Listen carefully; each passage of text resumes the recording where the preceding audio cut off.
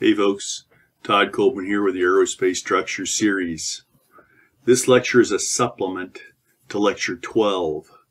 It's on how to figure out the effective diameter of a particular member when you have multiple members clamped together in a preloaded joint. Let's suppose we have 4 members bolted together with a preloaded bolt. Okay?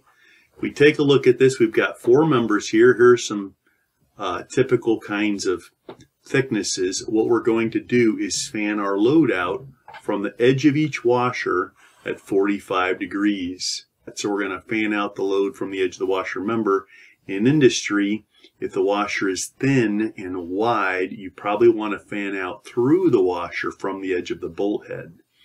But if you have a thicker washer and it's not too much larger than the bolt head, then it's appropriate to fan out from the washer and use the entire washer as one of those clamp surfaces, as we talked about in the lecture.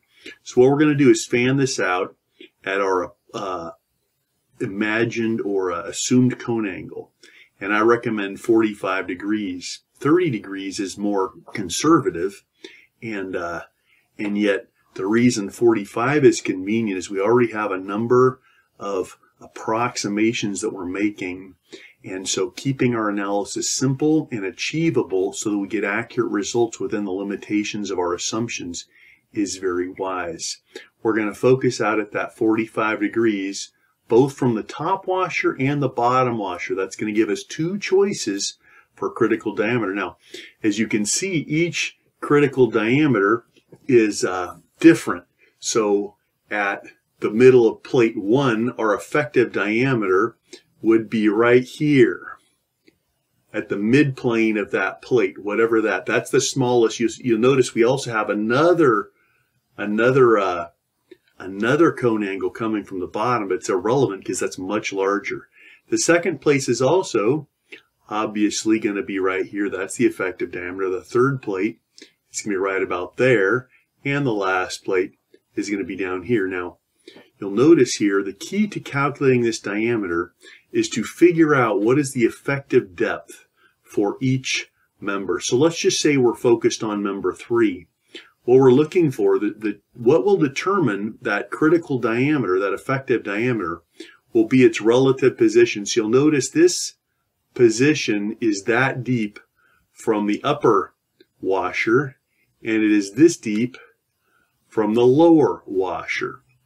So if we just calculate that, we see that first one is going to be, let's go ahead and I'll just use text. So coming from, let's go ahead and we'll call the depth L. So that L parameter coming from the upper cone angle is just going to be the thickness of our first plate plus the thickness of our second plate plus, and let's fix that so it looks better, plus, and now we're going into the third plate, it's going to be half of that thickness. So that's going to be 0.30 over 2. That is the depth to the midplane from the upper cone angle. The depth coming from the lower cone angle is going to be the bottom plate thickness, 1.8, plus the third plate, which is 0.3 over 2. And we see that coming from the upper plate, that is 0.36 inches. And coming from the lower plate, that's 1.92 inches. Now it's obvious that that cone, that depth coming from the upper one is smaller. And remember, we're going to be fanning out by that amount, whatever that depth is. If we use a 45 degrees, it's going to be that amount on both sides. So actually, we're going to select this one as our critical value, and then we're going to calculate our effective diameter for plate 3. This is all for plate 3 we're talking here. So our effective diameter from plate number 3 will be the diameter of that washer that's coming from, and let's just say that's 1.2 inches. And then we're going to be fanning out by two times, right? Because each side, whatever that depth is, we're going to be fanning out tangent of that alpha times that distance.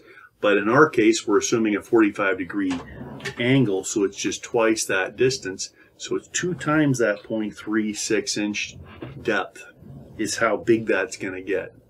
And when we calculate that, we're going to find that that's 1.920 inches.